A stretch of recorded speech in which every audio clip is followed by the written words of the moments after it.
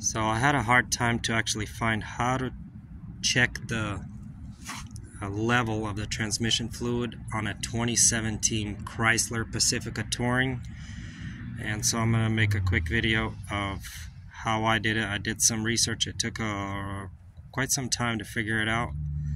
Other people made videos of how to just drain and refill, but nowhere I've seen how to actually check the level or the location of it. So I got a 2017, it's been wrecked, and I've actually lost a bunch of fluid because my oil cooler was damaged. But so the way to check the fluid level is remove the wheel.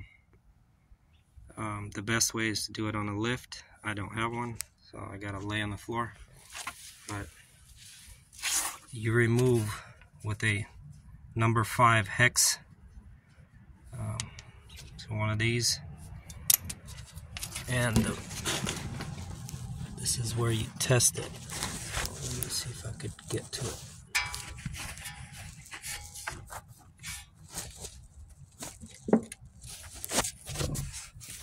The piece is right there.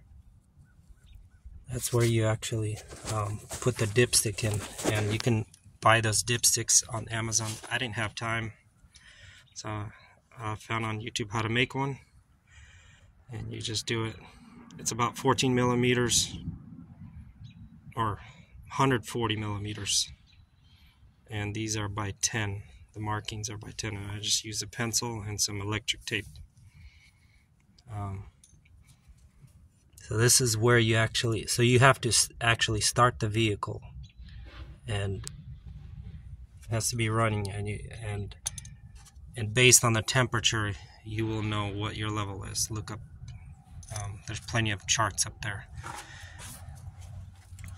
And the way to refill it is right here behind the battery.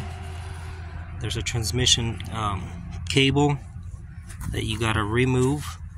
It's got a 13 millimeter nut on there, and hiding behind it would be another one of these hex bolts, and this is where you actually use to fill it up. So you could see if I could get to it. Right there. There's the where the shift linkage cable attaches to, and that's where the fill, where you fill the transmission fluid in.